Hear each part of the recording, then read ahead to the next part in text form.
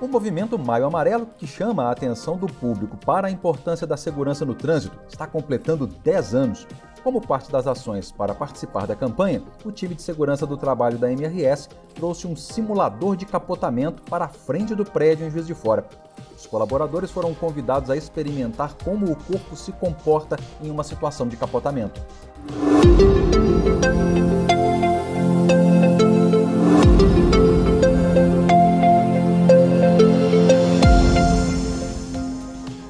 Antes de entrarem no simulador, os colaboradores participaram de um bate-papo sobre a importância de atuarem para promover a segurança no trânsito. O que normalmente acontece no momento desse, quando ocorre um acidente, é que a gente não sabe como se comportar. Você tem pelo imprevisível do momento, onde colocar as mãos, o que fazer, segura, não se apoia. São uma série de coisas que passam pela cabeça da gente naquele momento, e isso pode fazer a diferença entre algo mais grave ou não com uma pessoa que está dentro de um veículo. E é isso que a gente vai conversar agora com o Alberto. Alberto, há algo que a pessoa pode fazer no momento que está acontecendo para minimizar os impactos sobre ela? Perfeitamente. Meu nome é Alberto, sou engenheiro responsável. Então a ideia do simulador é sensibilizar as pessoas e conscientizar, o que você acabou de falar. O que acontece? Essa pessoa, no momento de um acidente, ele tende a segurar em alguma coisa, agarrar alguma coisa, e aí você vê que não é a melhor opção. Quando você segura em alguma coisa, a tendência, por exemplo, você segura no volante firmemente, o volante pode girar, caso venha bater numa pedra, a hora de bater numa pedra, no meio-fio, pode transferir o movimento do volante, e assim quebrar teus braços. Sem contar que o airbag também pode acionar e causar uma lesão de fratura. Então a ideia não é melhor. Melhor é o quê? Você cruzar os seus braços. O acidente não escolhe hora, momento, a gente não está preparado. A segunda opção, que são justamente a questão do veículo, que no caso é o cinto de segurança. E o mais importante é o nosso comportamento mais seguro e prudente no trânsito. Perfeito. Vamos fazer uma experiência agora? Eu vou acompanhar você instruindo alguém como se comportar e a gente mostra o pessoal. Beleza, já. Valeu. Uma vez dentro do veículo, os participantes receberam instruções sobre como se comportar em situação de capotamento. A atitude correta na hora do acidente diminui o risco de sofrer lesões graves. Na parte superior do cinto, sempre sobe nos ossos da clavícula, nesse posicionamento. O isso tem o grau vertical da altura do cinto. A parte final sempre nos ossos da bacia, nessa região de você aqui. Perdeu o controle do que ele fazer, você vai fazer esse movimento. Ó. E a mesma coisa você no carona.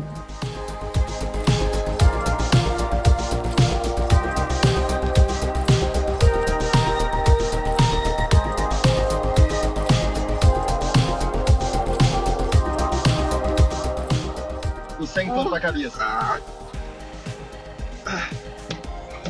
Uma bola. O veículo para de cabeça para baixo e os participantes recebem novas instruções de como sair em segurança. Nessa posição, que a tendência é a pessoa querer soltar o cinto. Você não pode quebrar o pescoço. Cinto torna os ossos da bacia, para falar correto. Sua perna tem que continuar esticada igual você está, para evitar que você pressione o cinto. Beleza? O braço está firmado?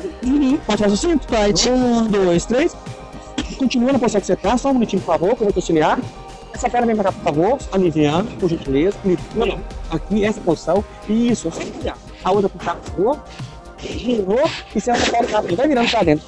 Isso, como vai sentar aqui para mim, ó. Gente, segurança em primeiro lugar sempre.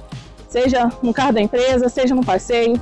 Verifica toda a sua família se tá, porque você até ofegante ainda é uma situação muito ruim que não desejo para ninguém. Então, gente, por favor, use cinto. Esse simulador abre a nossa mente. Em que questão?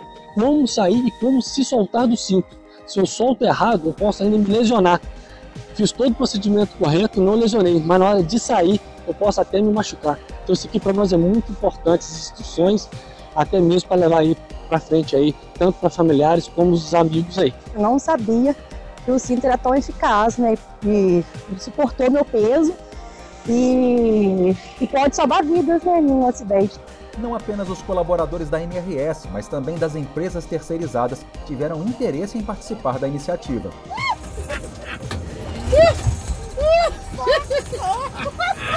Depois desse susto que eu tomei, nunca mais deixarei de usar cinto, porque eu sou totalmente desligada quanto a isso. Mas agora é 10, é cinto. Você estando ali mesmo preso com o cinto dá uma pressão muito grande. Então, literalmente, o cinto salva vidas. Mas a simulação de capotamento não foi a única atividade do dia.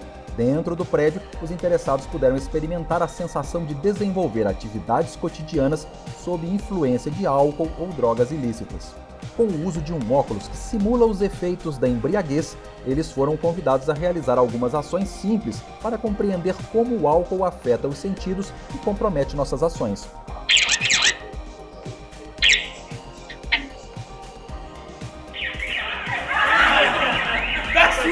Em paralelo às atividades do Maio Amarelo, a MRS está realizando também a Cipátima 2023, a semana interna de prevenção de acidentes de trabalho e meio ambiente. As atividades estão programadas até o dia 17 de maio em todas as unidades da MRS, em Minas, Rio e São Paulo. Estamos no mês da conscientização e prevenção de acidentes no trânsito. Tivemos a ideia de trazer para a empresa um simulador de capotamento, para mostrar na prática ideias importantes de prevenção no trânsito, além de conscientizar os colaboradores contra os riscos de acidentes no trânsito e suas consequências. Utilize o seu de segurança e cumpra as orientações da DO MRS 004.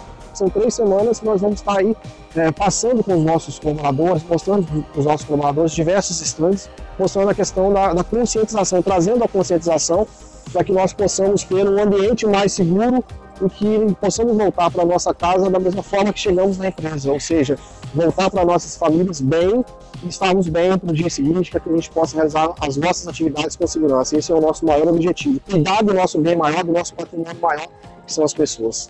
Se gostou desse vídeo, não esqueça de deixar o seu like, se inscrever no canal e compartilhar com os amigos. Até a próxima!